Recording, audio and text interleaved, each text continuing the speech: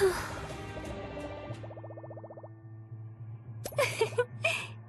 あ、そうですね。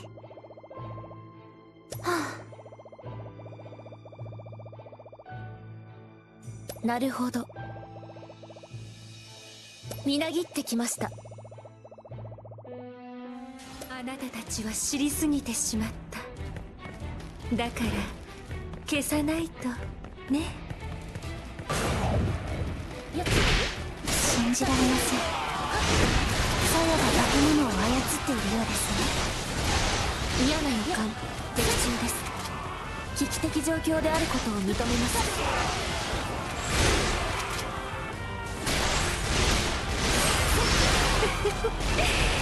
可愛い化け物さんたち、言うことを聞いて。まだ万全ではないけれど、化け物や兵を操ることくらいなら簡単にできるよ。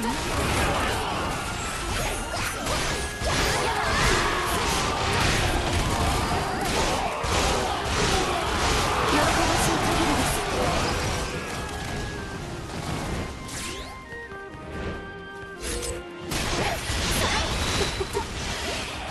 そろそろ無駄なあがきはやめた方がいいわ。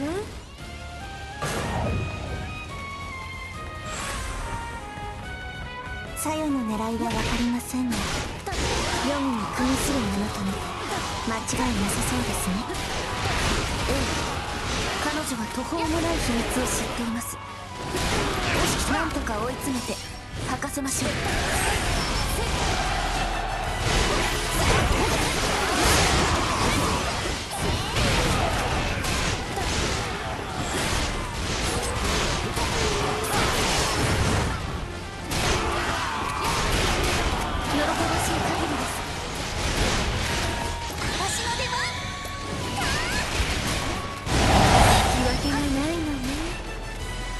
これでも耐えられるかしら。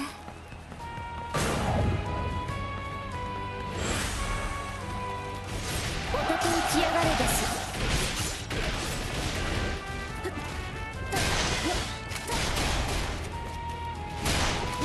元気おたけ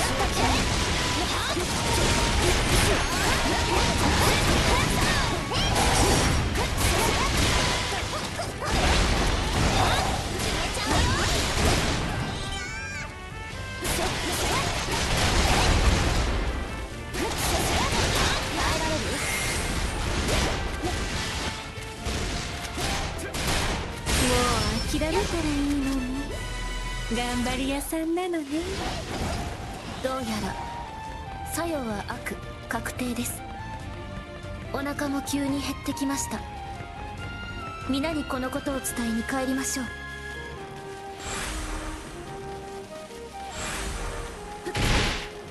勇者の登場だ。逃げ切れるといいわね。喜ばしい限りです。責任は果たす。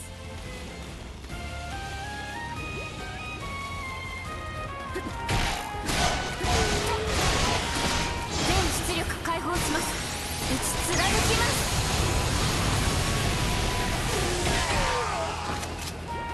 彼女は強い。かなりの危機的状況であると認めます。しかしプラフタ、あなたと一緒だからまだ希望は消えていません。奇遇ですね、ホロウ。私もそう思っていたところです。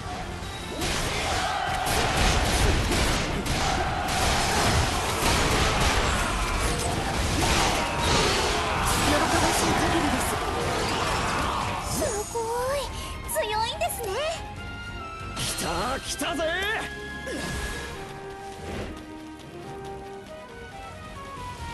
操られている兵士の様子が変です。さらに味方を増やそうとしているのでは。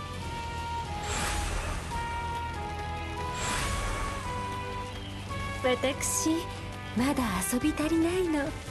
もう少し相手をしてもらえる？よし来た。サヨの分身が現れたようです。この窮地どう対応しましょう。道は塞がれていますね。正面突破あるのみです。結局そうなるのですか。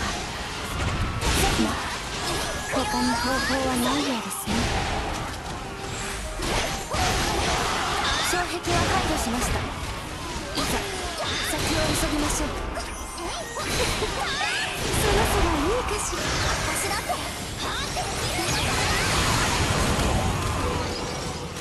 喜ばしい限りです。やるじゃねえか。お前も勇者目指してる口か。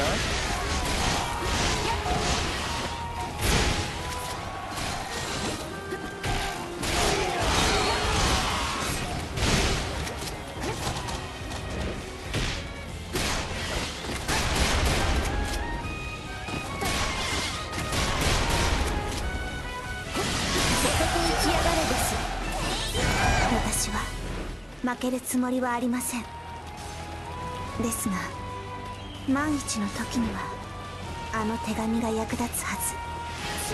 その通りです、プラフタ。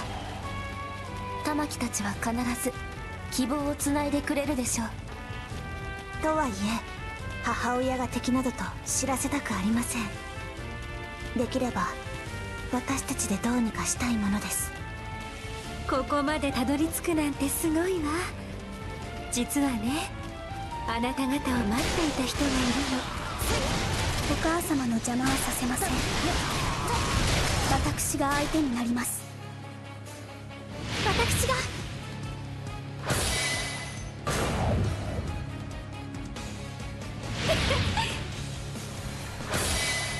玉木？何やら様子がおかしいようですが。左右に操られているのかもしれません。だとすれば戦って動きを止めるしかないでしょう。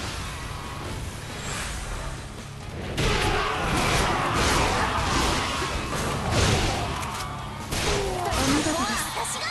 これで流れが変わるでしょう。あなたは何者なのですか？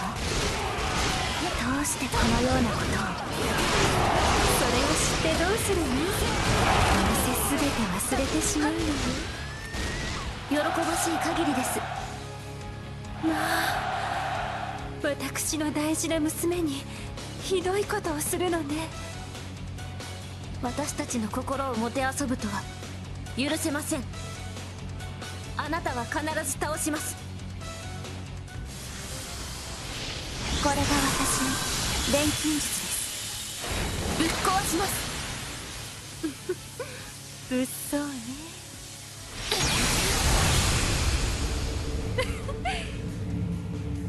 あなたたちを殺すのは簡単。でもそれじゃつまらないでしょ。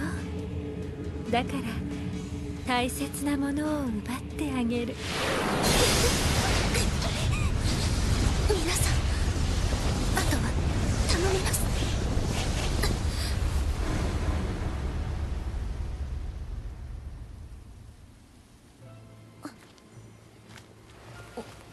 おい、大丈夫か。あなたは。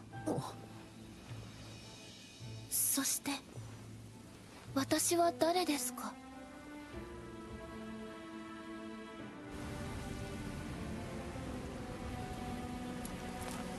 あなたは。私は妙ですね。思い出せません。私は何なのでしょうか。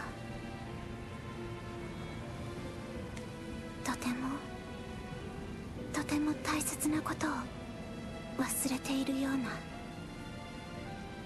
思い出せないなら新たな道を歩めばいい。私と共に来てくれ、英雄よ。